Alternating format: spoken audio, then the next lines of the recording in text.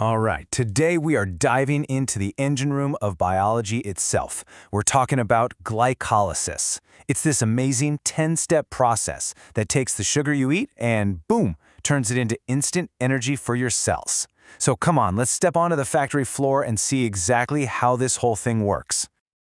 I mean, have you ever really thought about it? You take a bite of, I don't know, a piece of fruit, and almost instantly you feel that rush, that burst of energy. How in the world does your body turn that fuel into action so fast? Well, it's not magic, not at all. It's actually a perfectly orchestrated, super efficient biological assembly line. And the answer to that question? It isn't some far-off concept. It is literally happening inside almost every single cell in your body, right now as you're listening to this. We're talking about the absolute bedrock of how life powers itself. This is the process that gives us our energy for life. So at its core, glycolysis is actually pretty straightforward. You take one molecule of glucose, that's our 6-carbon sugar, and put it through this 10-step process. And what comes out the other end?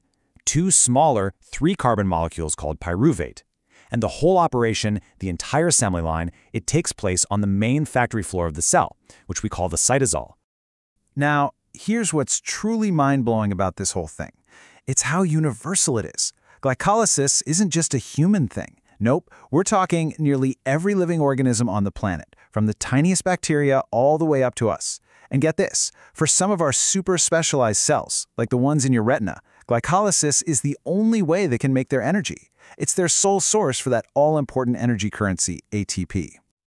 Okay, so to really get how this factory turns a profit, we've got to look at it in 2 main phases. And phase 1, it's all about the investment. Because you know the old saying, you got to spend money to make money? Well, the cell lives by that rule. It knows it needs to put in a little bit of energy up front to get a much bigger payoff later. So this whole investment phase, it really has just 2 main jobs on its to-do list. First, get the raw material, that glucose, inside the factory and lock the doors so it can't get out. And second, tweak it, get it prepped and ready for the main event, which is splitting it right in half. And it all kicks off with this enzyme called hexokinase. You can think of it like the bouncer at the factory door. As soon as glucose comes in, hexokinase slaps a phosphate group on it. This gives the glucose a negative charge, and because of that, there's no way it can sneak back out through the cell membrane. It's trapped. It's officially on the assembly line. All right, a couple steps down the line, we meet the factory's real foreman.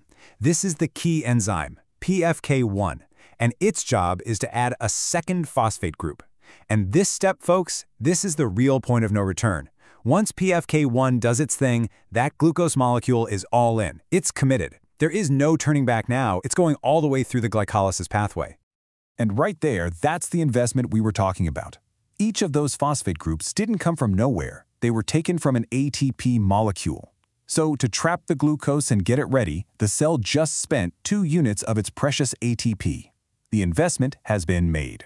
But don't worry, that investment is about to pay off, and I mean big time.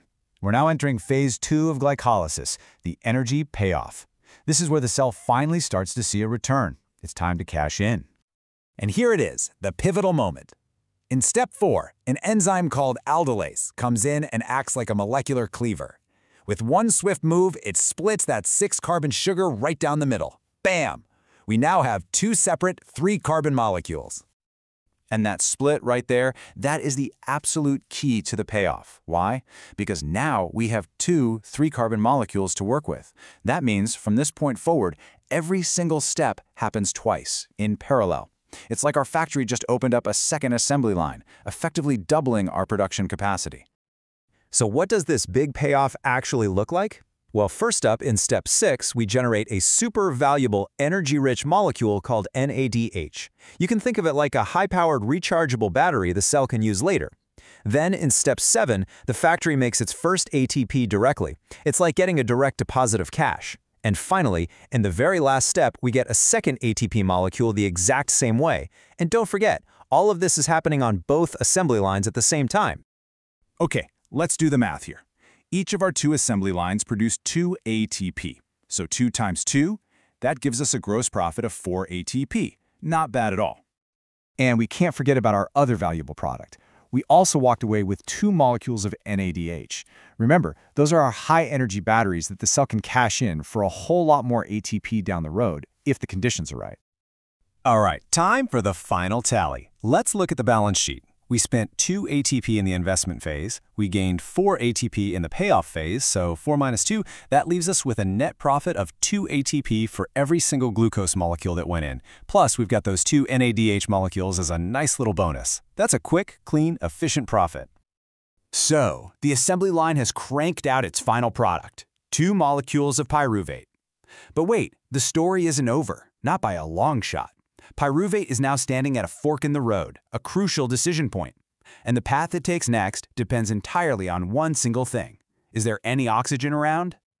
Okay, so if oxygen is available, we call this the aerobic path. The cell goes for the grand prize. Pyruvate heads into the cell's power plants, the mitochondria. There it gets converted into something called acetyl-CoA, which is basically a ticket to the next big show, the TCA cycle, where it gets completely oxidized for a massive, massive energy yield. But if there's no oxygen, the anaerobic path, the game changes. The new goal is simple. Just keep glycolysis running no matter what. So in our muscles, when you're working out hard, that pyruvate becomes lactate. You know that burn you feel? That's it. And in yeast, it becomes ethanol. Yep, that's literally fermentation in action. Now obviously, a factory this critical to survival can't just be left to run wild 24/7. That'd be incredibly wasteful. You need a really smart control system, a management team to regulate production, to crank it up when you need more energy and dial it way down when you don't. And that control system really boils down to 3 key managers, 3 enzymes that run the irreversible steps we talked about. You can think of them as the main control knobs on the whole assembly line. You've got hexokinase, the bouncer at the start. You've got our foreman, PFK1, who's the main on-off switch. And then you have pyruvate kinase, which is like the final quality check at the very end. So, how does this actually play out? Let's take a simple scenario. Imagine the cell is just chilling out, it's got plenty of energy, its ATP levels are high. Does the factory just keep pointlessly burning through valuable glucose? No way. The cell is way smarter than that. High levels of ATP, the factory's final product, actually act as a stop signal. The extra ATP molecules go back and bind to our main foreman, PFK1, and basically tell it to take a break. This slows the whole assembly line down to a crawl. It's a beautiful, elegant feedback system that makes sure the cell only makes what it needs and conserves fuel for later. And that really brings us to a final, pretty profound thought. This exact 10-step recipe for making energy, it's one of the oldest, most conserved processes in all of biology. The fact that you, right now, and some tiny bacterium living in the dirt are using this fundamentally same playbook to power yourselves, that's an incredible testament to our deep, shared evolutionary history. So what does that ancient universal connection really tell us about the story of life? Now that is something to chew on.